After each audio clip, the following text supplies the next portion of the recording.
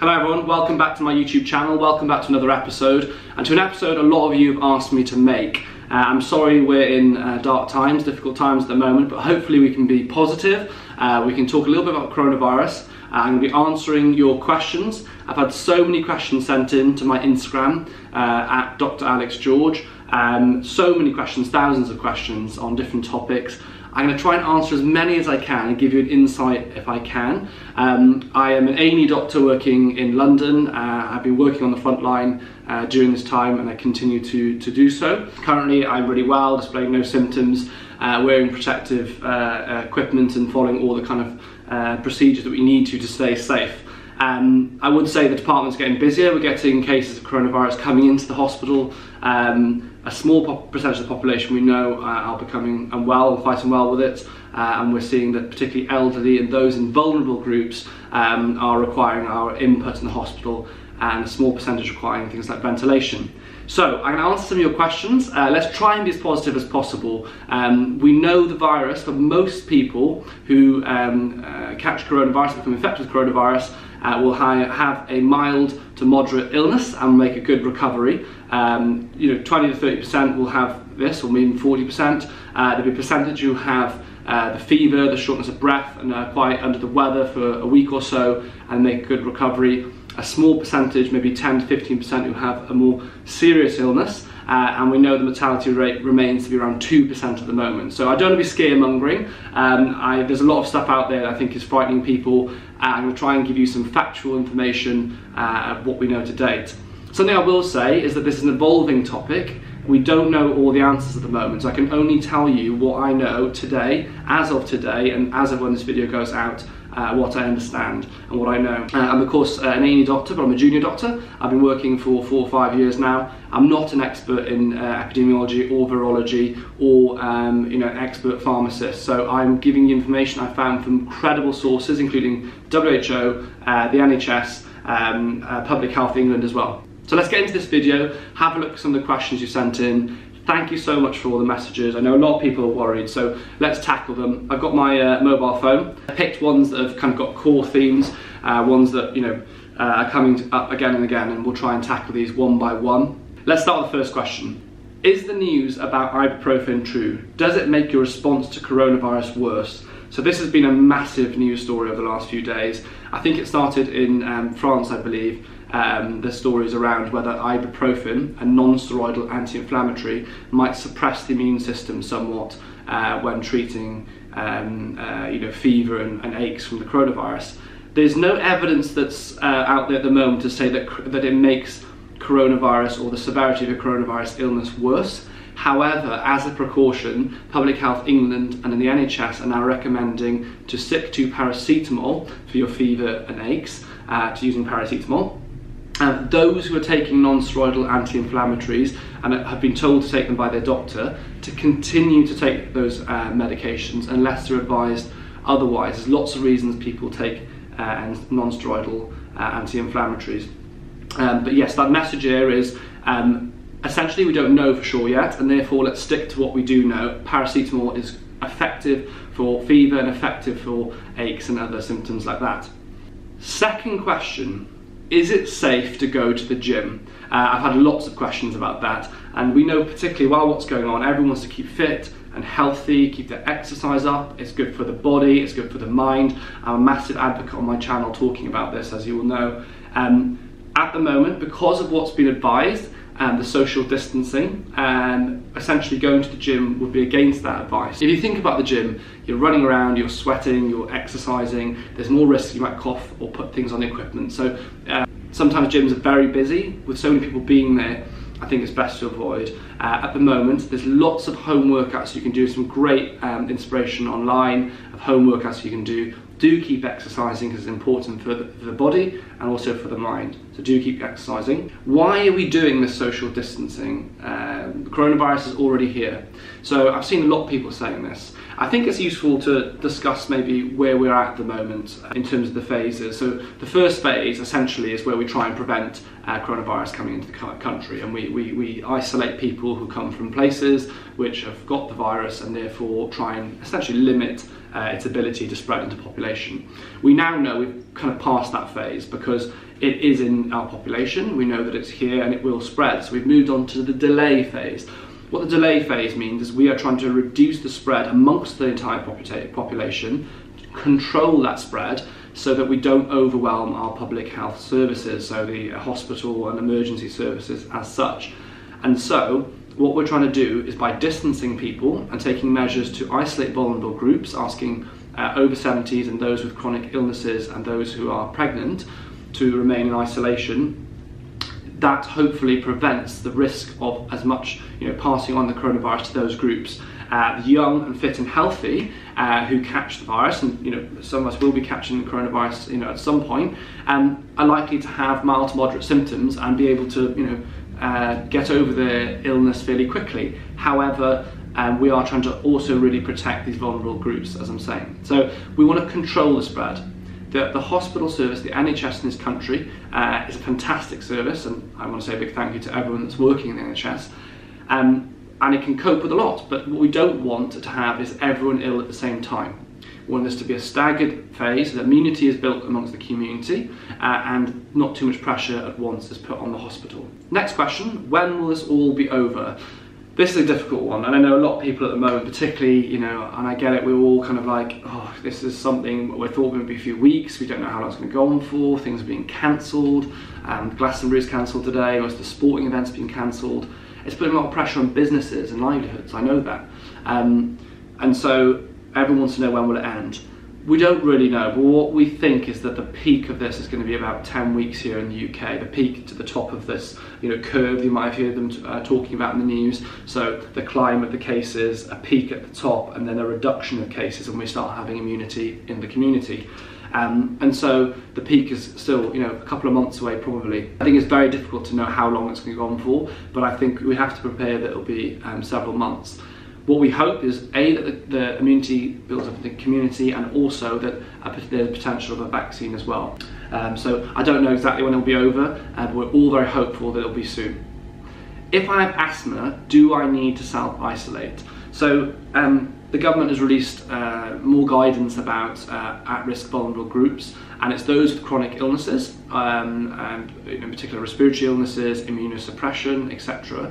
And if you have a chronic asthma, then and asthma is a chronic illness, then it is advised for you to isolate and take measures around social distancing, and it's worth checking out the specific advice around that on NHS England, on Public Health England's website, because there's really good advice, so check that out. And if you're watching from America, you will have very similar advice on your own platform, so have a look there, make sure it's a good source of information. So my advice would be to really follow that and make sure that if you are in those vulnerable groups, the pregnant, those with chronic illnesses, or those over the age of 70, please do strictly follow those isolation advice. How long are you contagious for? So there's been a bit of confusion around the 7-day isolation versus 14-day isolation here in the country. What we know is that a large number of people who contract or catch the coronavirus, after 5 days you'll show some symptoms. However, some people, there are a significant number of people who take up to 14 days to show symptoms, at which point, at day 14, at the point of day 14, we believe the risk of passing that on is very low, but up to that point there is a risk. The vast majority will show symptoms at day 7, and so if you live alone in your own home, in your own environment, then the advice is, on the day that you have symptoms, isolation should be for 7 days afterwards. And these symptoms are persistent cough or a temperature of 37.8 or above. So isolation for 7 days, after which, as long as your symptoms have resolved, you can then continue and move back to the distancing procedure which we're doing now. If your symptoms continue, you're advised in the UK to call the NHS 111 to get advice from them what to do afterwards. If you're living in a house with family, or you're with a partner, as many of us are, and you display those symptoms, the whole household needs to be under social isolation for 14 days. And that is really important, because the risk is that you might have it, have taken a few days to develop symptoms, but in the meantime, without knowing, you pass it to other members. And so to reduce the risk of it escaping the household, in a sense, 14 days is the advice. And the next question, which I've had a lot of questions about, is what are the risks to those who are pregnant? I know this is a huge concern for people. It has been confusing for people because the Royal College of Obstetrics and Gynecology initially came out and said we can't see any evidence for an increased risk to those who are pregnant. The latest update is that there doesn't seem to be any evidence there's a risk to those who are pregnant. However, we know that that group of people, pregnant people, are potentially seen as more of a vulnerable group. And therefore, as a precaution, we're asking those to follow the same distancing and isolation advice as the vulnerable group.